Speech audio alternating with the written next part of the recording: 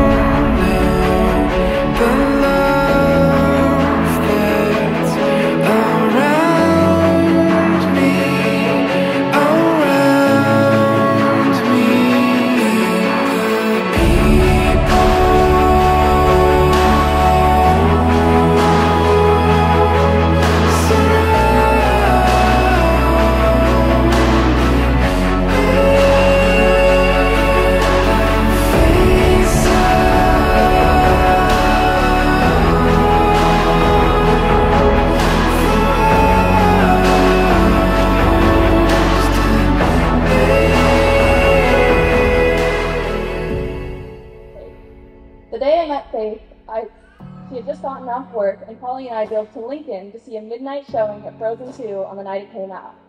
They were both exhausted, and they fell asleep in each other's arms immediately. It's always said a lot to me about the kind of person that Faith is. She was willing to get off of a tiring day of work and come straight to a kids' movie with her boyfriend and his little sister.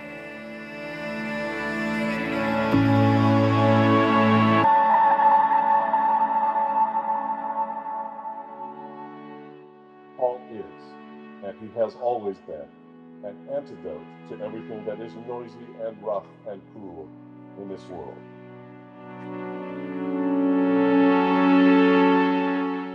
Paul, you're amazing, and honestly the best brother figure to a sister-in-law ever.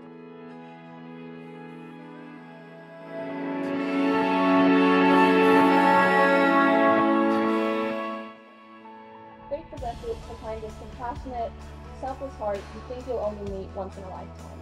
And the people in this room are lucky enough to have met two people. I know just what I like, good little sugar and spice. I see the way that you're moving. I think you're my perfect type, a little naughty but nice. Keep doing what you're doing.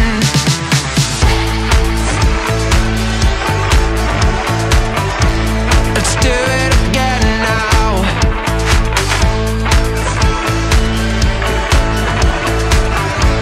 Let's do it again. One more time from the top.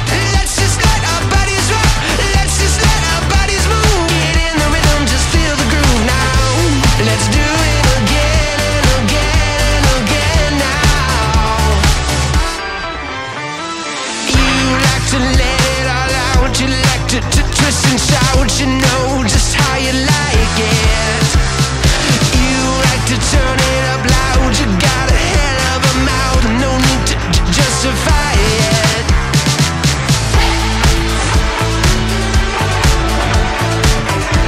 Let's do it